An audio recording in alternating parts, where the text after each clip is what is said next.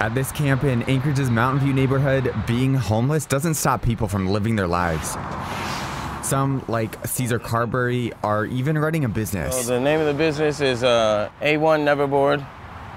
You're never bored if, you're on a skateboard. It takes about a day, to tell you the truth. Carberry sands down the boards, paints new designs, and adds trucks and wheels. Skateboards are, the complete is like $40, and I've sold a lot, even to the employees at Holiday. It's enough to buy food and pay his cell phone bills some of the time.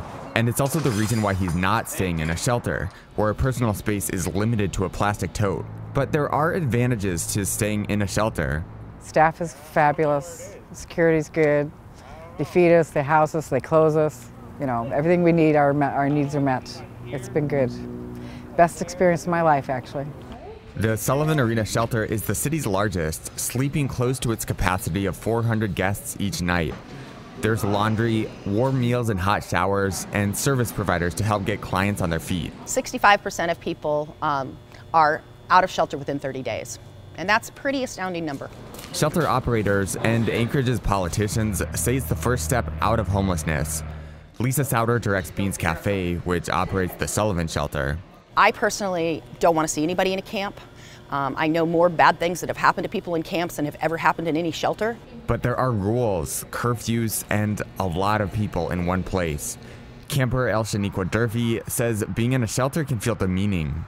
If I'm an adult, I don't think I should have an 11 o'clock curfew to be inside of a building because this person is drunk or this person has mental health issues. I'm supposed to just kind of be quiet and let them react or behave however they'd like to.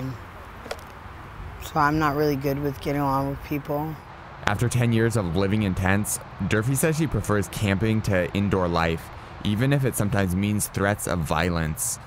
The solitude of her tent and the beauty of the outdoors calms her mind. When the fall hits, all these trees change all different colors and it's just quiet enough to where at night, that highway sounds like an ocean. An added challenge to campers is the city's abatement program. Every few weeks or months, city workers post signs telling campers to pack up and leave. It costs the city hundreds of thousands of dollars each year, but they say it's for the health of campers.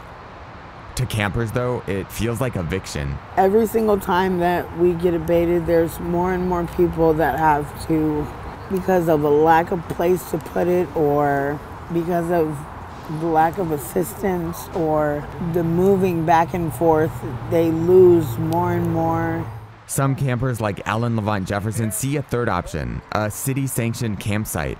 As part of a loose group of advocates who have experienced homelessness, they propose converting an East Anchorage park, adding security and cleanliness requirements. As a solution-oriented community, we would do all the cleaning, bag up all the trash, take it and put it in a designated area where we could meet and greet other people who are having the same problem. The idea is not popular among Anchorage policymakers who say shelters are the best way to keep people safe and to reduce neighborhood blight. But both campers and politicians agree that the ultimate solution is just more real housing. I'd just like to let the citizens know that we're not here to send their property value down. We're merely trying to survive. These campers say they're ready to put in the work as long as the politicians put in theirs. Reporting in Anchorage, I'm Treinen.